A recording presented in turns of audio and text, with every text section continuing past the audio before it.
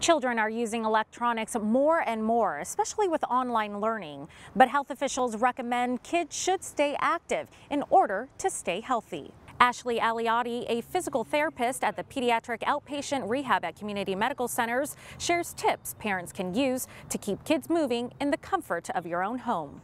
Sometimes it's hard to at least completely remove the screen time because there are a lot of great apps that you can find that at least can teach kids to be active.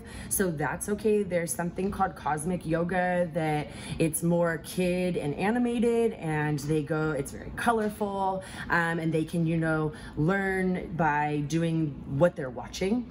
And they can do the different body positions and be inside while they do it. There's other activities such as like relay races, the floor is lava, you can crawl around with your kid, and climbing, making tents and forts, and trying to bring the outdoors more to inside. Another thing that they can do is on Go Noodle. It's another app as well too, and they have different games that are more interactive and kids moving their body rather than just staying stationary. So I know it may be hard to get away from at least the tablet part of it, but you can still be active while kind of the tablet guiding you.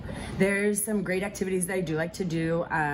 Typically kids that do have, extra needs, they have maybe some sensory. So if they can't move on their own, having you put them in something to get them moving, whether it be a laundry basket, a diaper box, and they can be sitting in it and you kind of pretend like they're in a car and move them in different directions. Most of the slides that you can buy either from like an already used place, a thrift store, or even if you go to just your local kind of Target or Walmart, you can get a slide, put it inside. You can have them climbing, you can have them go down the slide, you can take the couch cushions off the couch and have them climb up and go ahead and kind of reach up for a toy. But those are activities that they can at least be up and moving. You can have them crawl underneath chairs if you don't have a tunnel, up to like a tent or like that fake castle. You can have an exercise ball, and you can roll them on the exercise ball, get them kind of moving, do some ab work there. You can have them pushing it on their knees.